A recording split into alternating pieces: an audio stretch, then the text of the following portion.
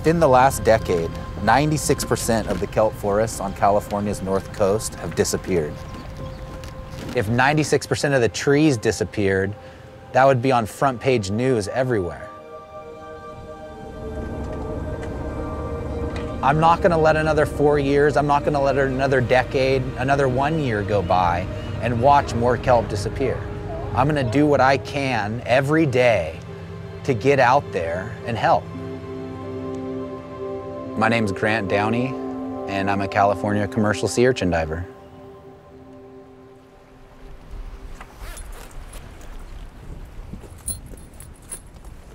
I've been a commercial sea urchin diver for 14 years, and all of that's been done up here on the north coast. So around the time I started diving, the kelp was so thick and healthy. Just a few years later, there's minimal kelp. I can do dives all day and maybe see one piece.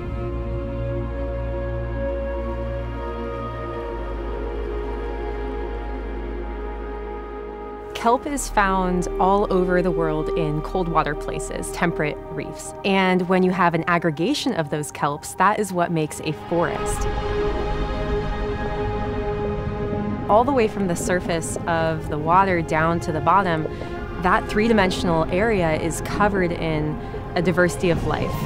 So in addition to their ecological value as being a home for all the critters that you would want to see in a kelp forest, they are also carbon sinks. And what they do is they turn over carbon and create oxygen that we breathe. So their value to us cannot be understated. They are why we breathe. In Northern California, really what caused the kelp to decline were these anomalous, really warm water heat wave events that we call marine heat waves. At the same time, we saw sea star wasting disease hit.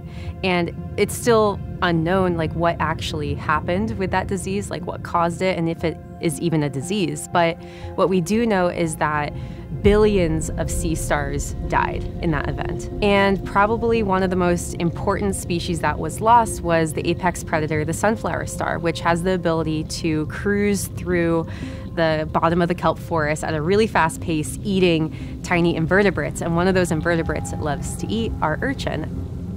So when that kelp disappeared, urchins started changing behavior. And with the sunflower star gone, they changed behavior even more. And so they started moving into the nearshore environment, eating whatever kelp remained and displacing other organisms like abalone and red sea urchins. And so we had these multiple stressor events playing into each other with the warming of the water, with the loss of the apex predator.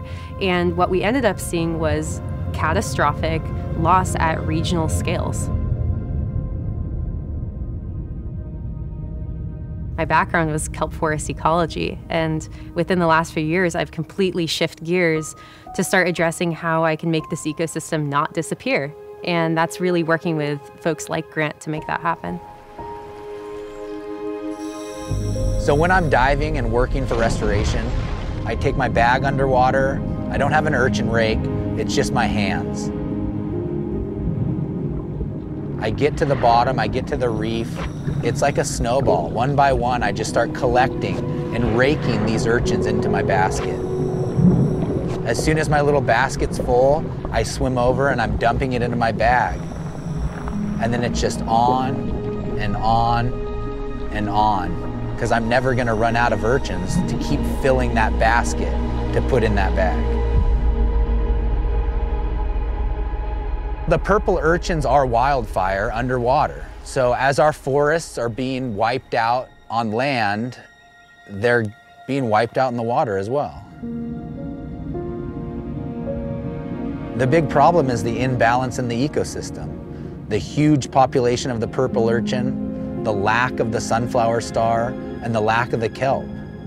I'm doing my part to try and reduce the amount of urchins that are grazing on what we have left here. We need another source of help to bring everything back in balance. My name is Kalani Ortiz. I'm a kelp researcher here at California Polytechnic Humboldt. And my research is looking at the growth rate of bull kelp on different seeding strings and looking at it from a lab to long line cultivation in Humboldt Bay. So how I'm looking at these different farming techniques is growing bull kelp from its early stages, and then seeing how it grows as an adult out in the bay where we have our long lines and our farm system, and see how it grows from spore all the way to full adult.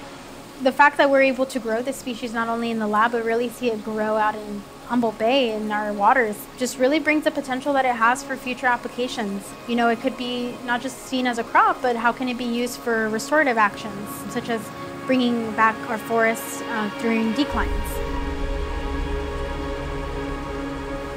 To be part of this team, it's just really exciting to make those connections, not just with other researchers with the lab and growing it, but also how we can make a difference out in our waters.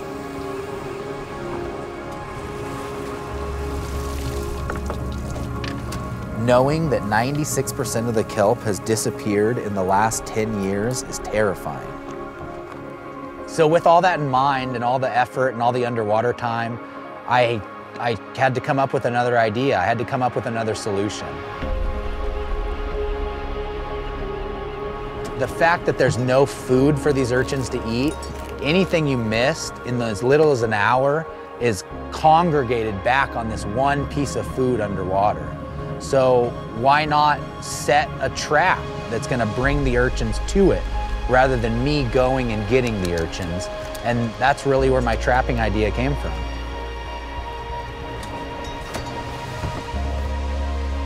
And while they're soaking and they're collecting purple urchins, I could be diving for red sea urchins for the food market, and then come in at the end of the day, pull my purple traps, and I'm killing two birds with one stone. I'm harvesting a food product by picking the red urchins at a healthy site, and at the same time, I'm helping maintain the population of the purple urchins outside of our restoration zone. And both of them, going hand in hand, are gonna help bring the kelp back. I love what I do. I love working with creative people, excited people, and people who are dedicated to finding a solution. And that's honestly what keeps me going on this issue, is knowing that I'm not the only one doing it.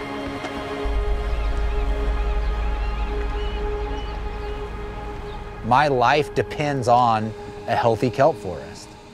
It's the amount that the kelp does for everybody.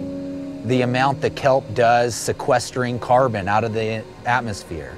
The amount that kelp does by putting nutrients into the water for all these other animals live off of.